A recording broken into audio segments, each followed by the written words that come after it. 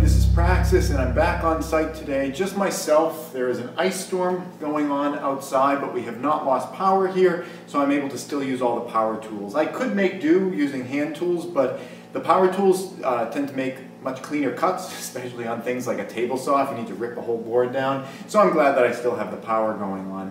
What I've been working on today is I got the floor in here finished up yesterday. Remember, I was putting down all those plywood pieces, and I put a ton, not literally, of screws into there to really hold it down. Wherever there were places where when I walked on it the plywood was kind of bumping a little bit, I was putting in screws. And I was putting in the longest screws that I could without, with being conscious of the fact that I didn't want them to go all the way through and then poke out through the boards below, because you may see some of that stuff from downstairs. Some of the screws in some areas that were particularly prone to wobble, I have screws just a couple inches from each other. You can't put in too many screws on that surface. You really want that to be nice and solid if you're going to be holding the tile together. But anyway, I got that finished yesterday, and today I've been working on, like I said, wanting to use up materials, and I'm boarding up the wall here. You can kind of see the defined space of what's going to be the bathroom, and I'm putting these wall boards up here. I put a little bit of a trim piece here to kind of cover up the end grains. That's just an aesthetic thing. I mean, there's nothing technically wrong with end grain, just most people think it looks a little bit unfinished to have the end grain showing. I'm one of those people as well, so I like to put a little trim up.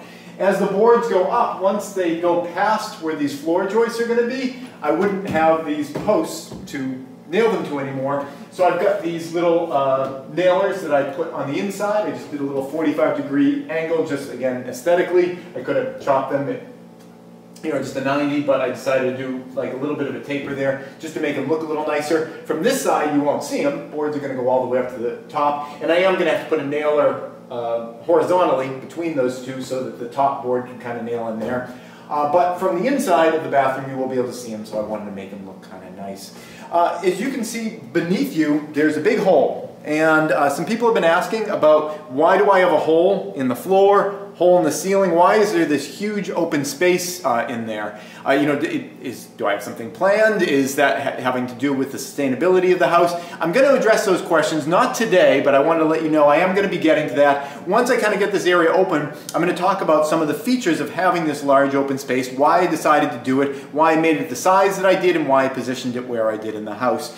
But for the rest of the day today, just finishing this stuff up, then I'm going to work on this wall here. Again, my goal is to try to use up as many of these boards as I can, so that later on, once we get the slab poured downstairs and I start taking all these boards and sliding them down into that area so I can do carpentry up here, I have fewer boards to move. Whenever you can just move a board from where it is right into use instead of moving it to another place, to another place, to another place, and then finally using it, you're just saving work there and you're getting more efficiency out of the work that you are putting in. That's it. Thanks for watching.